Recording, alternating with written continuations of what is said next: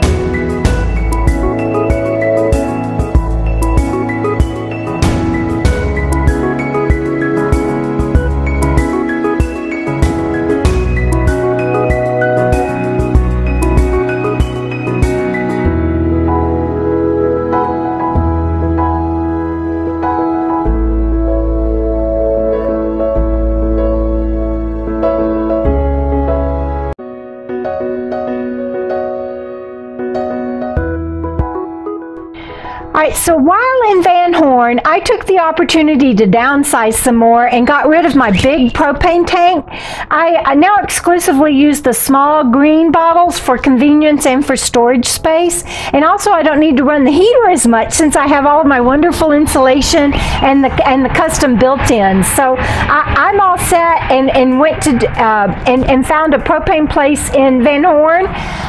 They weren't open though, so I left the tank near the front door with a little message on it.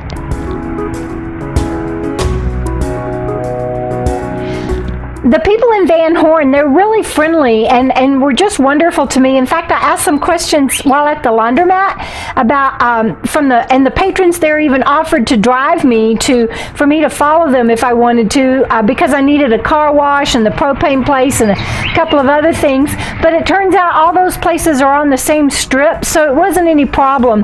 But I had to crack up at this hotel sign that was across the street from the laundromat. I ran over and got a picture of it for you guys.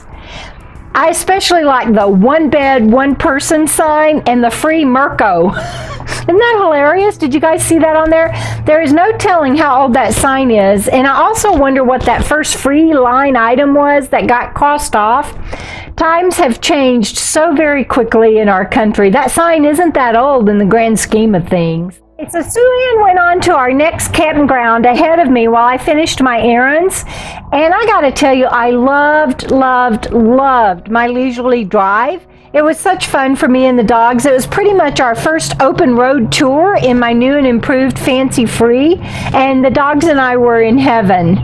About 15 miles north of Van Horn, I'm rambling down the road, meandering, taking my time, when I look over to the left and I see what I swear are ancient cliff dwellings.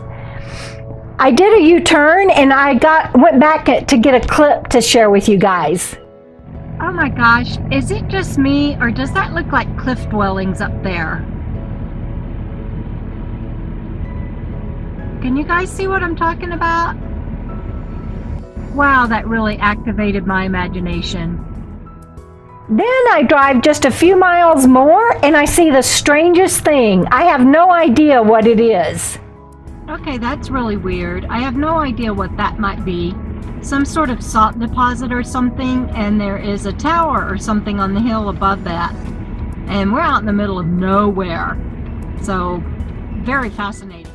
A couple of miles further down the road, I see the road, down the road I'm traveling on, I see the road that leads to that tower or launch pad or whatever it was, and a salt deposit looking area. But here's the road that leads up to it. So here is the road that leads up to that salt deposit or whatever that is, and that tower that's up on top of the hill. See that? Some sort of landing pad or something. I can't really tell. But the sign doesn't explain it. I just love the things you find on the road. The next thing I can run across is just a typical West Texas ranch, but something was odd to me about it. Keep in mind that I am in the middle of nowhere, approximately 150 miles east of El Paso in the Sierra Diablo, which is Spanish for Devil's Mountain Range, and I'm about 25 miles north of Van Horn at this point, but there has been no improvements or structures until now, just open land and skies, and this bit of road just caught my attention. So here's a typical ranch out in the middle of nowhere, and the sign says that there's a historical marker for it in 1 mile. So we'll stop and see what's up here. Okay, did you notice the silo in that? Here's a close-up picture for you. Now I was really curious to make it to that historical marker and see what's up for this area. Okay, Figure 2 Ranch. Well, the name was certainly different, but it wasn't very revealing about anything. So I began reading the placard, and I'll share the highlights with you. Here's some of what I read. The lands, which now lie within the boundaries of the Figure 2 Ranch, were occupied in the 19th century by nomadic Native American tribes.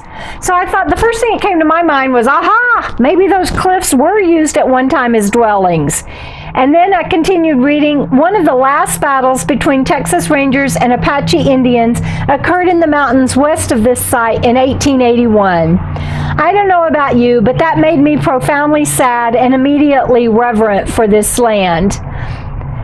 James Monroe Daugherty, 1850 to 1942, purchased this ranch in 1900. He was from Denton.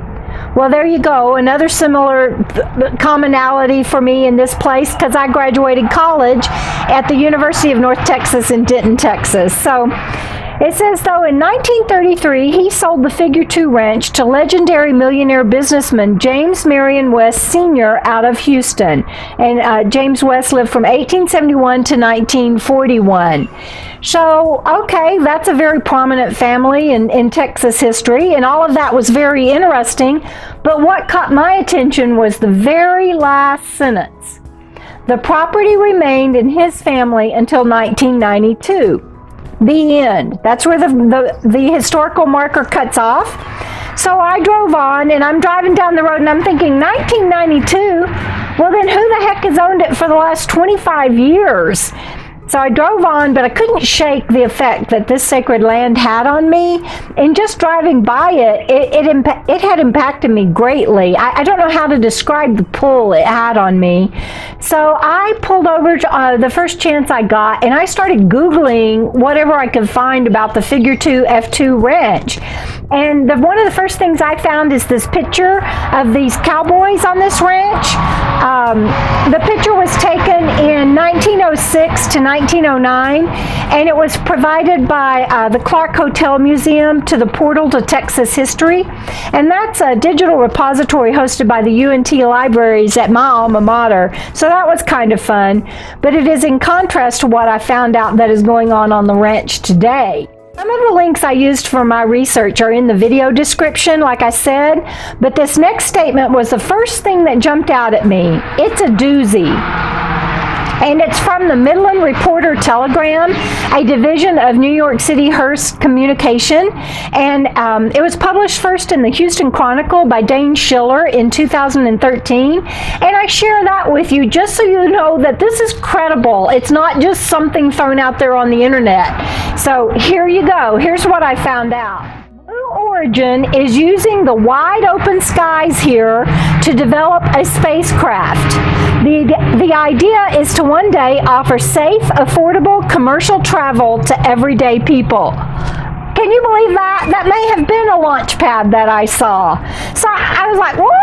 I couldn't believe it. So it wasn't just my imagination running away with me. It goes on to say that the new owner is also reportedly putting up $42 million for a 10,000-year clock project, reportedly being built beneath the silo with plans one day to open it to the public. So there you go. That silo I knew was kind of interesting. I don't know if that's the silo with the clock or not, but I thought it was fascinating. So I sat there after reading all this and I was in awe. What a wonderful maiden voyage for me and my fur babies. But you want to know the kicker? Can you guess who the current owner is? Okay, I'll quit teasing, but a drum roll, please. His name? Jeff Bezos. Do you know who that is? Who is that? The founder of Amazon. So there you go. You never know what you're going to find on the road out in the middle of nowhere. Blew me away. We'll see you down the road, everybody.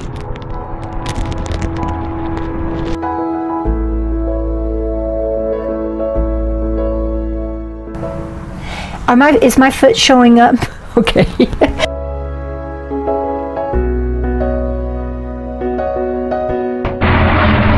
Think that's going to be too loud?